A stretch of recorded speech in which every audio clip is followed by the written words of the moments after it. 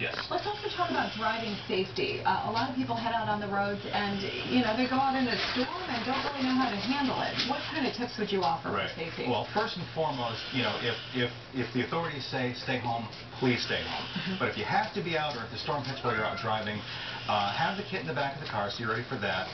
If you find yourself stuck on the side of the road, make sure that you take a few precautions, like leave your overhead light on so people can see you on the side of the road, signal when there's cars coming.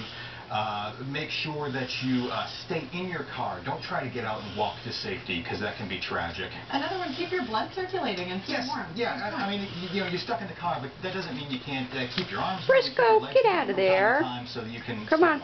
And keep one window away from the blowing wind slightly open to let air in. Right, because you don't want, because if your car is running and you're up against a snowbank or something like that, you want to make sure that the tailpipe is clear so that exhaust isn't coming back in. But keep the air circulating. Okay, good stuff. Thank you so much, Doug. Thank you. And you can get more information on www.redcross.